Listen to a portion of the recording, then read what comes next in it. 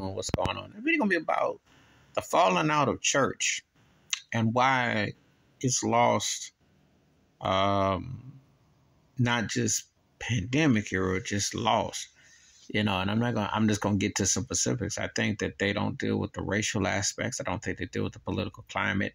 I also think that they're still trying to manipulate a situation that doesn't talk to the common person's reality.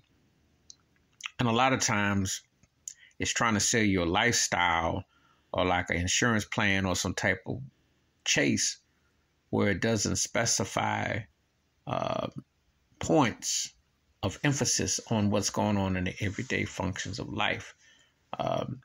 There's a lot of things that happen where you need to feel connected spiritually and psychologically.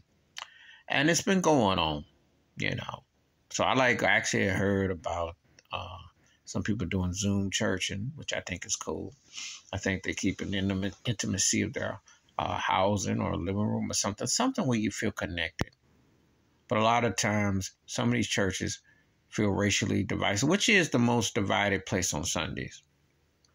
The stoic coldness, the stoic vibe, I've been a person who's been to different faiths in different places of churches, and I can tell you, sometimes you go into the wrong place, it's like, guess who came to dinner? Are you sure you belong here? You get that look.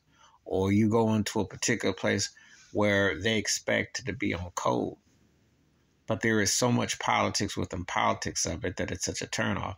And I do understand why people are staying away in droves. And it's not just pandemic life. It's just the way the divide is out here with it. Church will never be the same again.